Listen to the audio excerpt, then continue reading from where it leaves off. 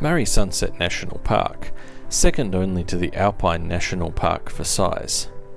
Wait, hang on a minute, we've got a bit of a problem here. The differential pressure sensor on the fuel filter is reporting that the fuel filter is getting blocked. Not wanting to head into a remote area with a warning light on the dashboard, we stopped for lunch, then went back a little way to Bendigo to pick up a new one and a spare. Undo 3 bolts, they say, but in typical mechanical fashion, one of them is stripped. Fortunately, a reverse spline screw extractor took care of it, and then the bolt was replaced. Reprime the fuel system, and we're going again. Now, where was I? So next up, top off the tanks at Underbool and then proceed into Murray Sunset itself.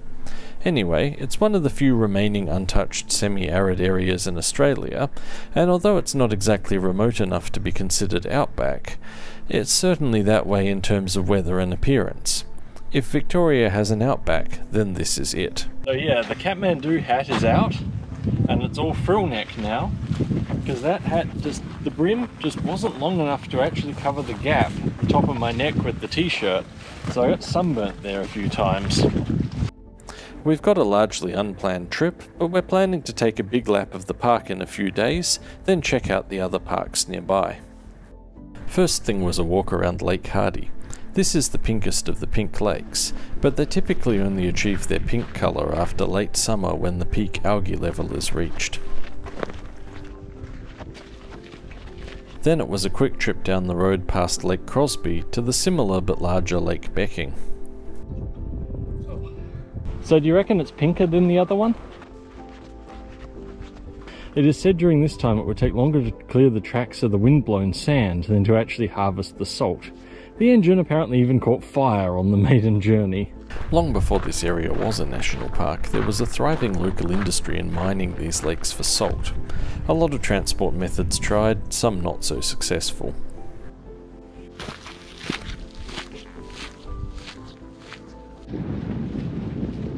It's a bit of a breeze. Two-jointed stems and a very hard surface to restrict movement of water from the plant during the summer heat. So the plus side if we pick this campsite is we get it to ourselves, I bet. The minus side is it kind of sucks. Preferring the Lake Crosbie site because it's actually located inside of the lake, we headed back there to set up camp for the night. Screwing tent pegs are good here because the ground is very hard. And I've now got a fuel filter that stinks of diesel.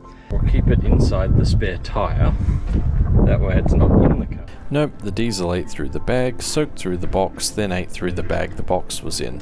An alternative method of disposal was devised.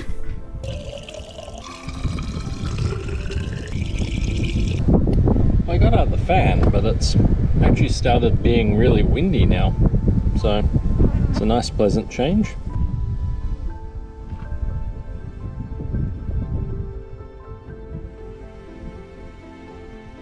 I assume that 4K walk is all flat because everything around here is flat. No, they constructed a staircase just for you. So do you want to get up at around sunrise and... Yeah, I guess.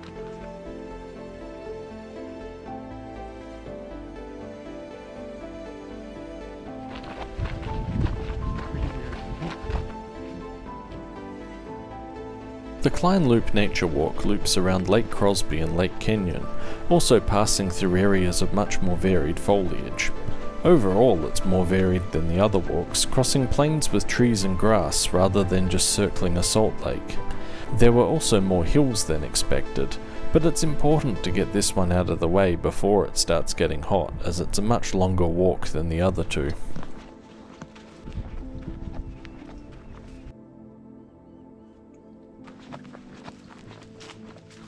Along this walk there's also more remnants of the salt mining past. An entire car for one, but there's a small museum of mining machinery and a salt-covered rock.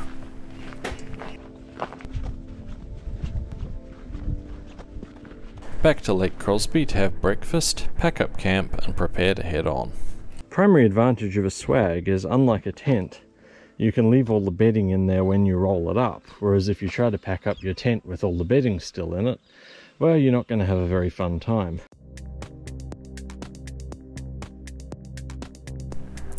Everything so far has been accessible to normal vehicles, but here we head up to Mount Crozier track, and this is where the four-wheel drive bit begins. The initial bits are almost deceptively easy, barely different from what came before, but don't worry, you'll soon find the sand.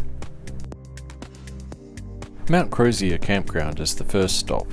It's quite a large campground with a toilet and water tank, but we're here for the short walk up Mount Crozier.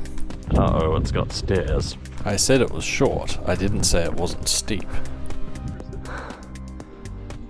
With how flat this area is, it doesn't take much elevation to see quite a long way, but it was certainly starting to heat up already, so it was back to the car.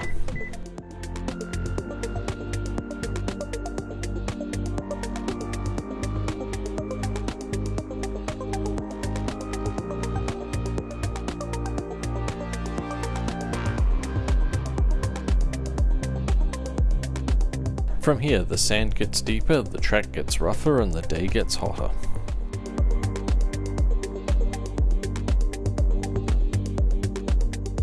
At this point, we were 2 campsites on at Underbool. We considered going back to the Mount Crozier campground, but the thing was, it was only 10 AM, not really time to set up camp for the night. But the other thing was, though, that the next campground was a long way away, but we did have all day to get there. At this point, something we noticed was that there weren't really a lot of tyre tracks around here that weren't ours. Those that were there had been there for a while. Yeah, I think those either need to be safety wired or Loctited in.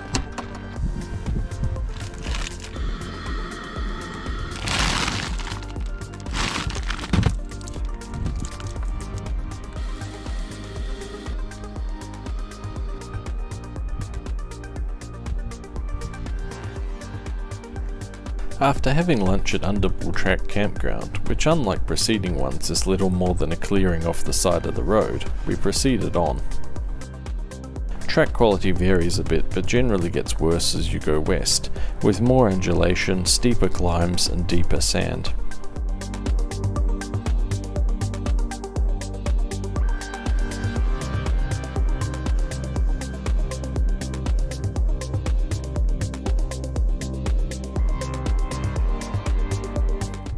Okay, someone is having a small dispute with Parks Vic over the number of rock holes and their plurality. Ah, right. Okay, we willingly walked over to that. In my opinion, that's more something that you should have a sign to warn you away from, but whatever. It's around here that the sand gets especially bad, and then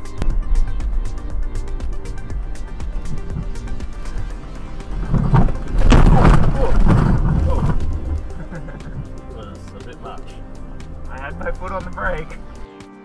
continuing up the border track which skirts the border of SA and Victoria, this section being on the Victorian side, we soon reached the border camping area.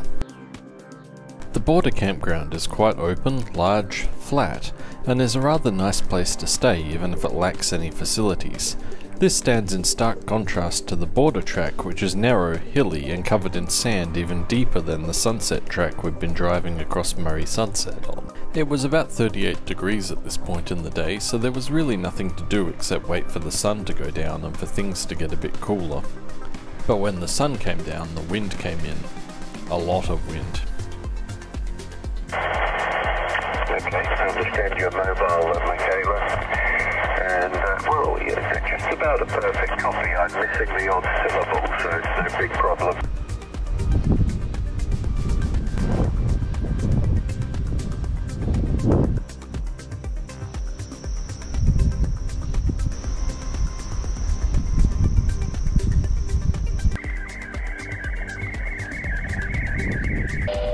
At the top, hours 25.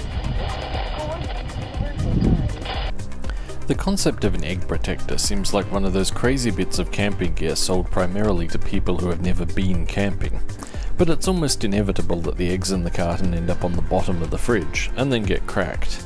And then you gotta clean your whole fridge out.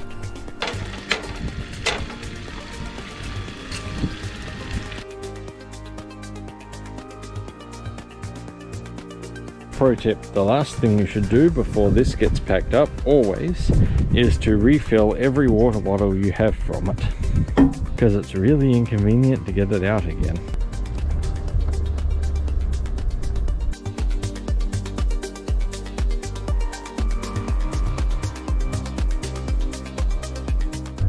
And you're just being difficult.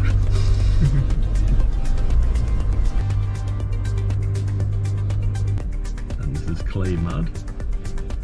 You're glad we lowered tyre pressure.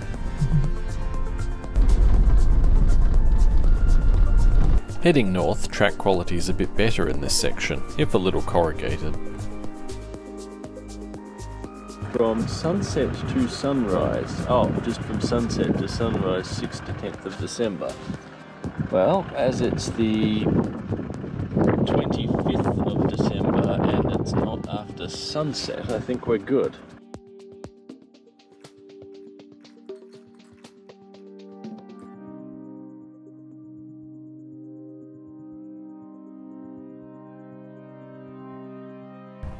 Having found a solution to avoiding the smell of a pit toilet on a hot day, we went to take a look at the Shearers Quarters. The existing Shearers Hut is thought to have been built in the period between 1958 to 1962 at a cost of £500. Originally, the interior walls were made of tar paper and horsehair reinforced fibre sheet, but they have since been removed. Oh good, not asbestos. In 1991, Murray Sunset National Park was declared. In 1995, following extensive renovations, the hut was open to the public for accommodation. Up here there's a walk that goes around the local area that we took, although by this point in the day it was quite hot already. You're right, I can notice evidence of widespread logging.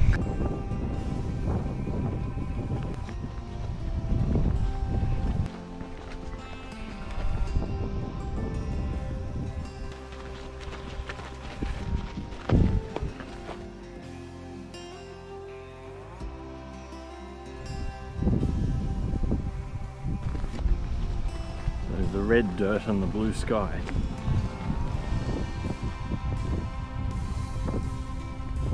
Definitely looking quite outback here in spirit, if not reality. So,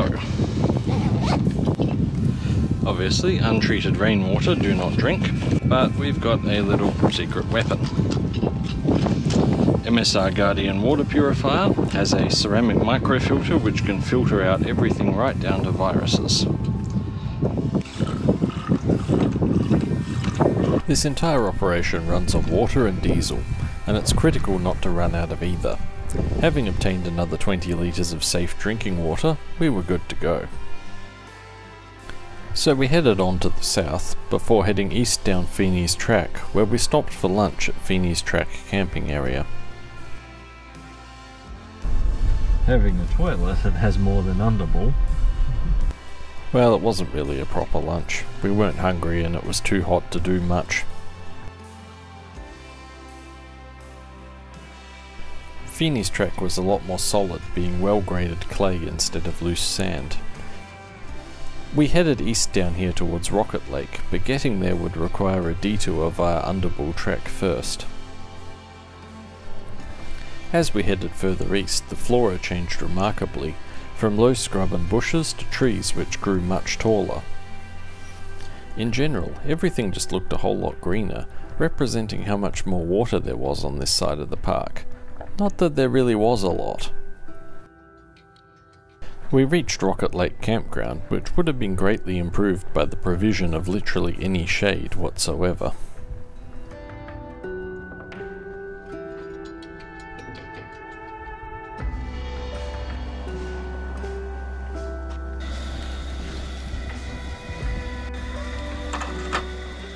Lunch at Rocket Lake, and then we picked our way south from there to Mopoke Hut.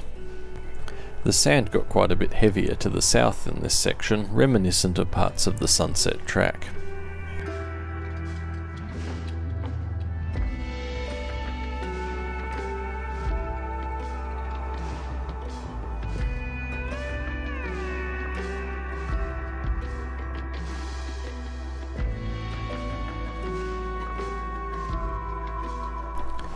Mopoke Hut was built by Alan Henschke, so he had somewhere to stay after driving cattle down by horse from his property Yaramba, so he didn't have to carry all his camping gear here as well. After stock grazing was phased out as the area became a national park, the lease was handed back, but he insisted the hut stayed for the use of visitors. Sadly, the hut was vandalised in 1991, but the Mildura 4x4 Club stepped in to rebuild it, and it's remained here ever since. JPEG subsampling, Yeah. like 4x4x4. Really good lighting angle.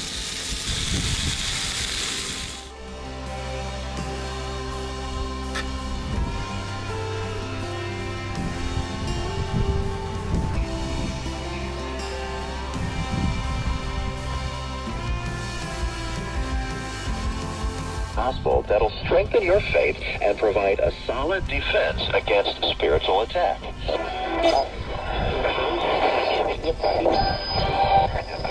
For the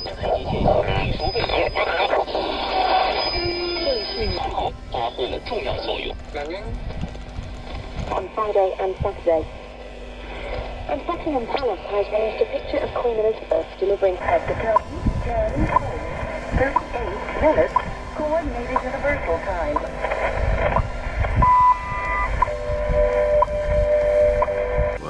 What happened to the shelter, you might ask?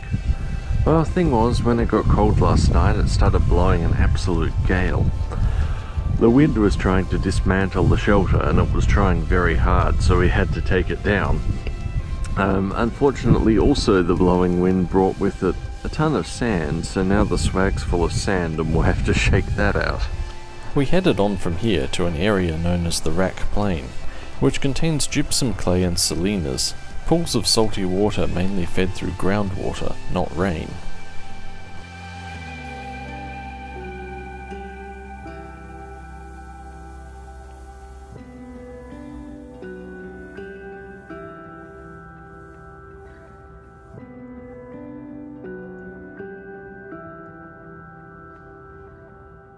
This was not what you call a particularly good track, but it certainly was an interesting one.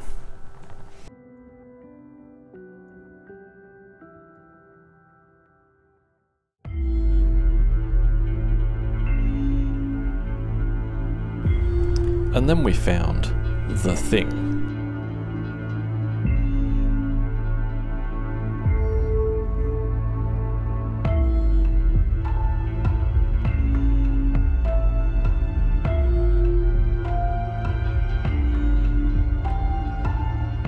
There used to be a railway line out here, and gypsum mined here would be loaded onto trains using it. Brunswick plaster mills operated the railway to transport this gypsum to the Victorian Railways interchange siding at Nowingi.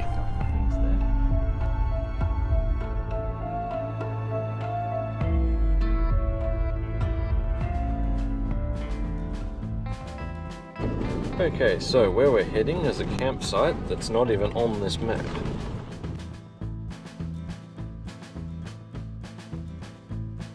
Okay, so there's a reason that campsite doesn't exist on the map anymore. It's got one barely remaining bench and a small clearing for a single camp. So then we headed south through the middle of the Raak Plain area back to the Nowingi Line track. This area was vastly different, being significantly greener than anything we'd seen around here before. But now it's back to the Nowingi Line and out of the park. The Nowingi Line leaves the park crossing farmland, so there's a few gates to open and close again, but there's still a few things to see. This tanker truck was used to refuel the previously mentioned gypsum train, and it hit a patch of uneven ground, rolling over. The driver escaped shortly before it caught fire.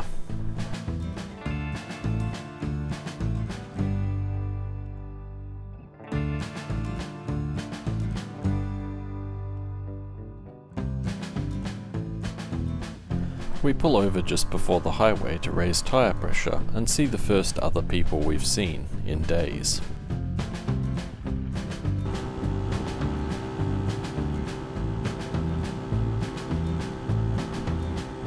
Join us on our next adventure where we head to the Hattakulkine National Park.